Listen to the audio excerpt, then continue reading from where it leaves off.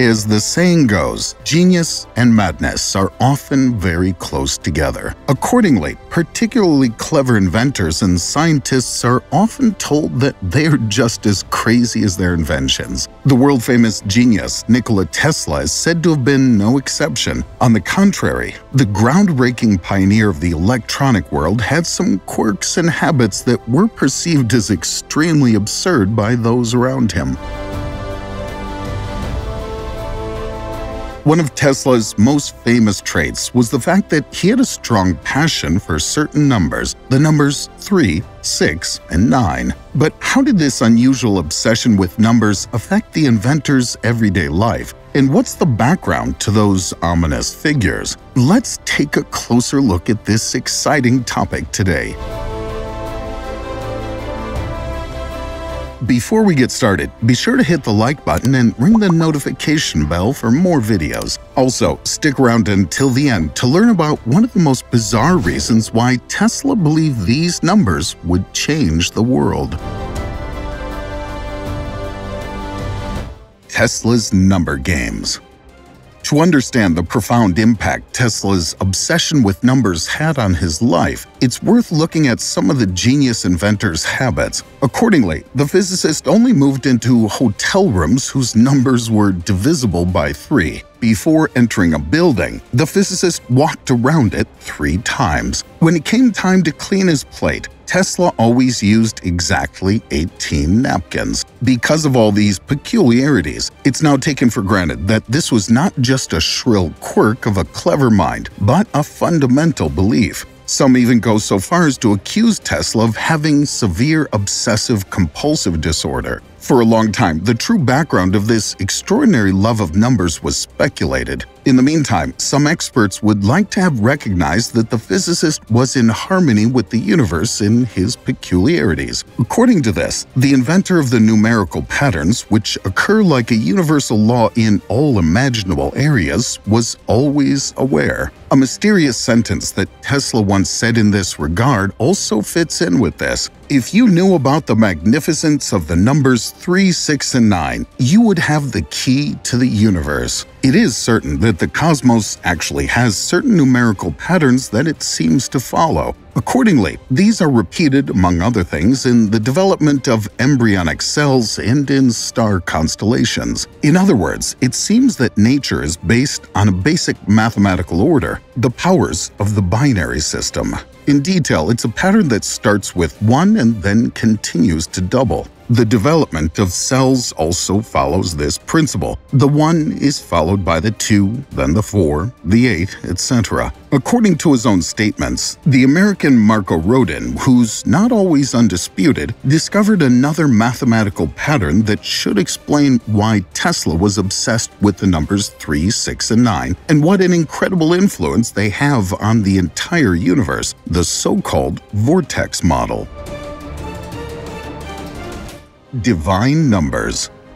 First of all, the starting position. This says that creation was based on something immaterial that determined all the universal rules. In addition to the complex arrangements and spectacles of the cosmos, this also includes quite banal things. As soon as we let go of an object on Earth, it falls down. The object does not set any new rules during its fall, but follows the superordinate laws of nature that have always existed. What applies on a small scale can therefore also be applied to the entirety of creation. All developments that have been set in motion over millions of years have their origin in a common piece of information that preceded them. In addition, it's also true that all things are subject to certain mathematical laws. What's more, by decoding these number patterns, we could be able to transfer the originally invisible plan of the Creator into tangible patterns. The question of whether mankind discovered numbers in general, or whether they invented them themselves, is repeatedly at the center of philosophical discussions. However, for those who are convinced of vortex-based mathematics, one thing is certain. Since numbers define all overriding laws and rules, they can in no way have been invented by humans. Rather, the digits for decoding the world were revealed to us, and there's one particular number that has an almost sacred status within the vortex model: 9.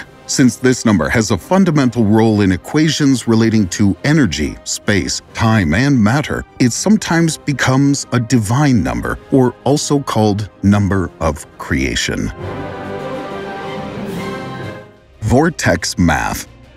Let's take a look at the core of vortex-based math at this point. In detail, the term vortex comes from the Latin language. This special mathematical modeling of mirror effects and multiplication tables serves to decode all natural systems, and thus also the previous creation. Thus, the vortex model shows us not only that all numbers interact and have a profound meaning, but also that 9 is superior to all other digits and embodies the finality of all things. However, it doesn't take long before you come across an apparently contradictory detail. Within his work, the esoteric scientist Marco Rodin recognized a fixed pattern that is repeated to infinity: 1, 2, 4, 8, 7, 5. The problem: the numbers 3 and 6 as well as the divine 9 do not appear in it at all. If you follow the supporters of the corresponding theory, there's a good reason for this. In fact, these numbers are supposed to represent a vector of the third and fourth dimensions. This should in turn be an ominous flow field, a kind of higher energy that has a direct influence on the energy cycle of the other numbers. Many religious writings would also prove to us that the number 9 in particular enjoys a divine status. Accordingly, it's written in the Quran that Allah has 99 different names. If we add 9 and 9, we get 18, the digit sum of which is 9 again. A similar numerical message is also said to be hidden in the Holy Scriptures of Christians. In the Revelation of John, for example, it's reported that the diabolical Antichrist is closely interwoven with the number 666. This is mathematical plagiarism, if you will, by which Christ's adversary is attempting to equal the Creator. The background: 6 plus 6 plus 6 is 18, and 1 plus 8 is 9. Why the 9? But how is it that the number 9 of all things is assigned higher, even practically sacred properties? To understand the background of this belief, we should start with 1. If we double this, we get 2. 2 times 2 is 4. 4 times 2 is 8. And doubling 8 is 16. The digit sum of 16, 1 plus 6, is 7. If we double the 16, we get 32, which is 3 plus 2, which is 5. No matter how long we continue this pattern, the numbers 3, 6, and 9 just don't want to appear in it. Now, starting by doubling the 3 and the 6, we soon encounter another interesting fact. 3 times 2 equals 6, and 6 doubled is 12, which brings us back to 3 via the digit sum. The exciting thing here is the fact that the mysterious 9 does not appear in this pattern either. However, if we now start doubling the 9, the corresponding checksum result will always be 9 or a multiple of it. Now let's assume that there are two opposite sides, which we could call light and dark. The respective sides are like north and south poles of a magnet. One side is 1,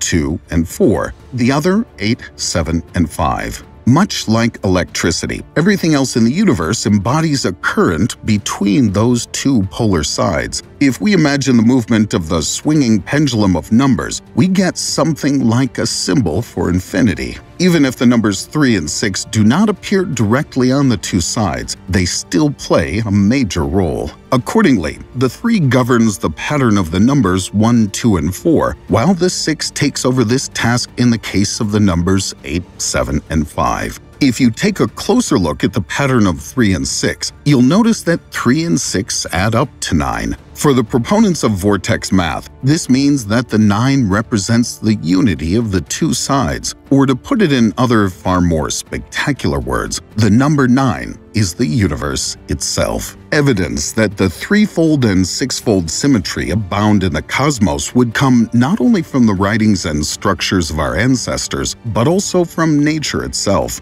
If we take a look at the world-famous Giza Plateau, we're known to find the 3 great pyramids aligned with the stars of Orion's belt. In addition, the site is graced by 3 more of these ancient Egyptian structures built adjacent to their larger counterparts. It's also no coincidence that the cells of the honeycomb are hexagonal of all things, according to the proponents of the corresponding theory. So, what remains to be recorded at the end of these complex number games? And what did Nikola Tesla himself say about the mysteries of the cosmos? In this regard, the genius physicist once said, "If you want to find the mysteries of the universe, think in terms of energy, frequency, and vibration." At the same time, Tesla also gave us a foretaste of the breathtaking possibilities that the complete decoding of this topic could open up for us. The inventor was certain. The day science begins to research non-physical phenomena, it will make more progress in a decade than in all previous centuries of its existence.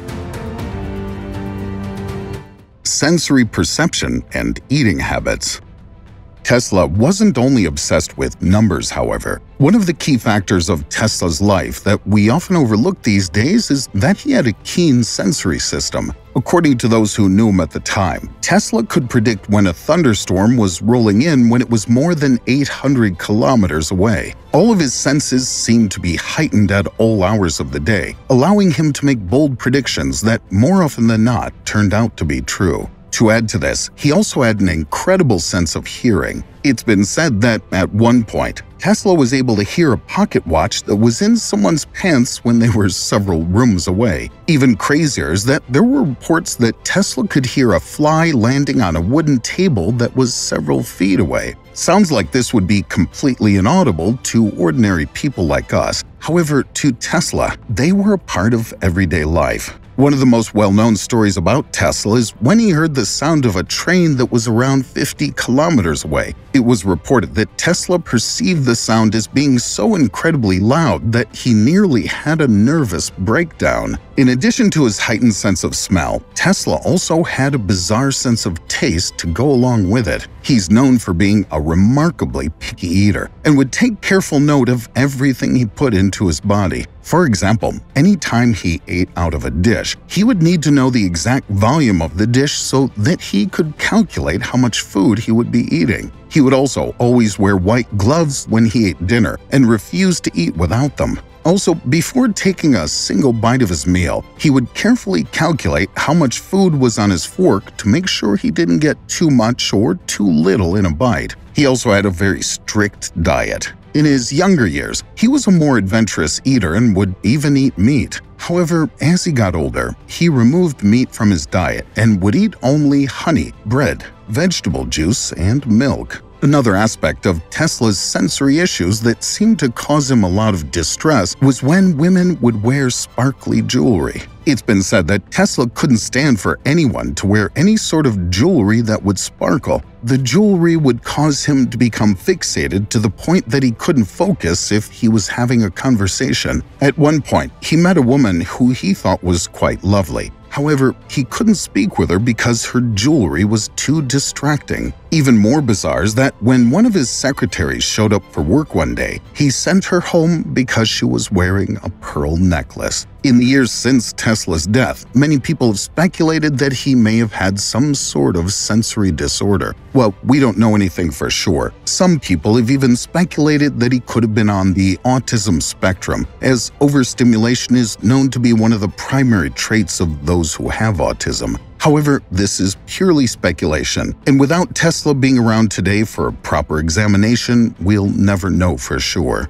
What do you think of Tesla's number obsession and assumptions from the world of vortex math? As always, let us know your thoughts, suggestions, and feedback on today's video in the comments below. Also, while you're at it, don't forget to subscribe and click the bell to stay up to date from now on. Finally, please take a look at the other posts on our channel, which you can access by clicking on one of the pictures in the credits. Thank you for watching, have a good one, and see you next time.